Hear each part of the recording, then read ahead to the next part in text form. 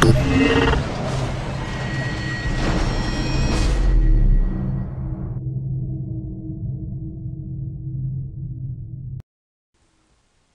in this video we're going to look at connecting an external temperature sensor to our Raspberry Pi.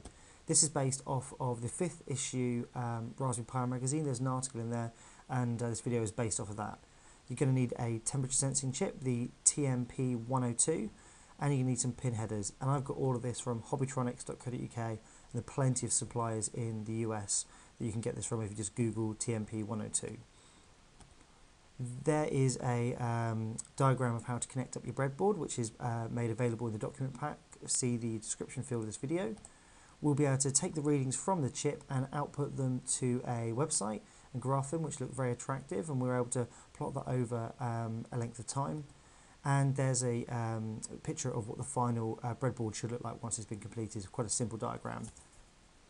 So you have the top side of the chip and the bottom side of the chip. You can see on that top side there, I've just circled the actual temperature sensing chip itself.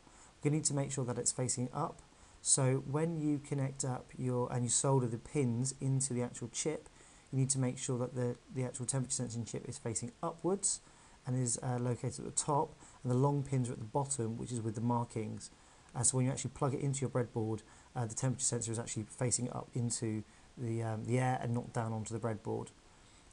So you need a soldering iron and possibly one of those handy hand things just to make your life a little bit easier when soldering. Okay, so you have two different scripts that will be run. The first one is tmp102.sh, which when run will actually just output a simple temperature to the screen.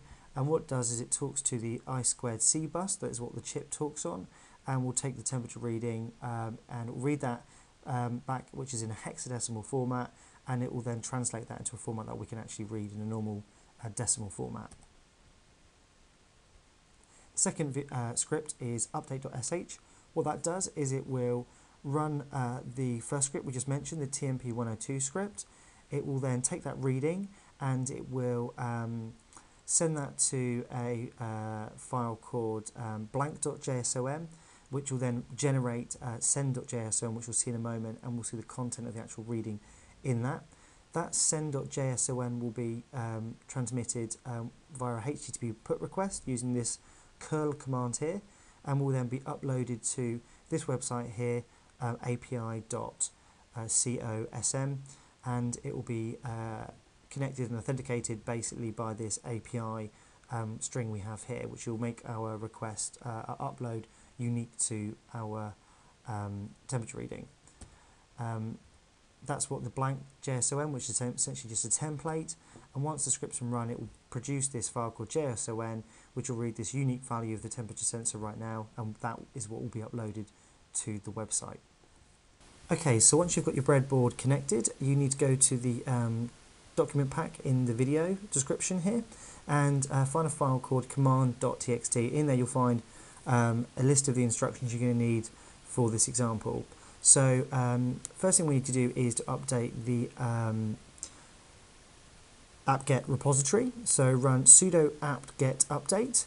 That will ensure that when we download tools, we've got the most up-to-date version. The next thing we're going to do is run the command sudo apt-get install i2c-tools. There's the command. What that's going to do is download the I2 bus interpreter, which will allow us to actually read from the chip. Then once that's done, what we're going to need to do is modify one of the system files. So you need to run the command sudo nano to edit, and then we're going to edit /etc/modules. And what we need to do is to add two entries to that. And you can see on that command file there the two entries. We just add them to that file. And then once this is done, we're then going to need to reboot the Pi. So run the command sudo reboot.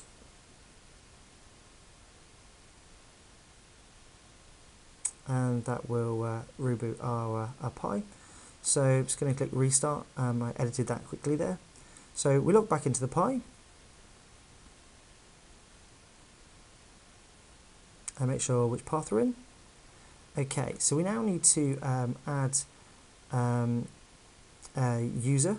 When you copy and paste that, you might get the dots instead of dashes, so make sure you change that. And we make that change. And we're going to need to log out of the Pi and re-log back in again. I've just skipped that quickly. Okay, so what we're actually going to do now is run the I2C get command, which will actually read from the actual temperature chip. What it will return is a hexadecimal format, which is something that we can't read easily, but we can actually see that it is actually getting a successful response back from the external chip. Okay, so we now run that command and we can see that it returns a hexadecimal value, which means it's actually reading from the chip successfully, but it's not something that we can easily understand. So we need to get a copy of those scripts. So make a directory for them to go into, mk dir, and then the temp 102 directory.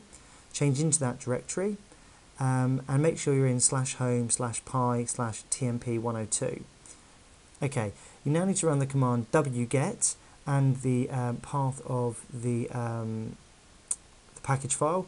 So run that command. You should find that in the command.txt document, and then run the command tar-zxvf and then the file name, which will extract all of those files to your Pi. So now we've downloaded those files onto our Pi, we want to run that script. So run the command ./tmp102.sh, and then we can then see how it actually returns a temperature from the chip that we can actually understand.